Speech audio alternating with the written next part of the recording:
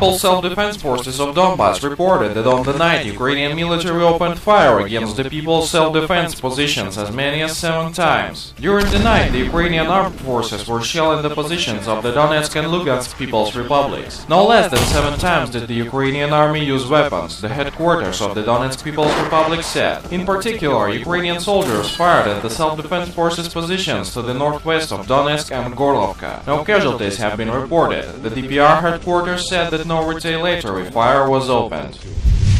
The Crimean naval base, a part of the Black Sea Fleet until 1996, is reconstructed fully, a representative of the Black Sea Fleet headquarters told reporters on Sunday. The headquarters are in Sevastopol, where until March 19 were the headquarters of the Ukrainian Navy. The head is Captain Yuri Zemsky, who previously was commander of a Navy division in the Mediterranean Sea, the representative said. The new units have joined the group of forces to provide coverage from the Black Sea from enemy's ships.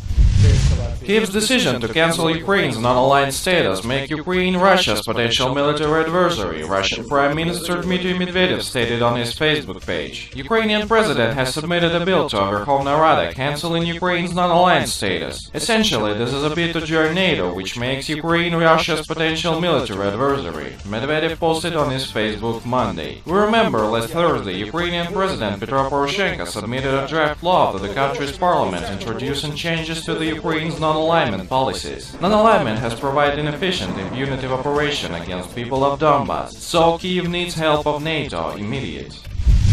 Catalonia's High Court said Monday it is going to open an investigation into the alleged disobedience of regional president Artur Mas for holding a symbolic independence referendum in November in defense of Madrid's opposition. The non-binding vote took place on November 9 and saw 2 million out of a possible 5.4 million Catalans take part. Some 80% voted for independence. The referendum was blocked by Spain's constitutional court, but Mas pressed ahead anyway and used volunteers instead of government officials to marshal the event.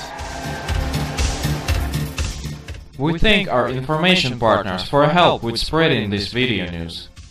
Subscribe to our channel to receive up-to-date information on the situation in Ukraine and current geopolitical events in Europe.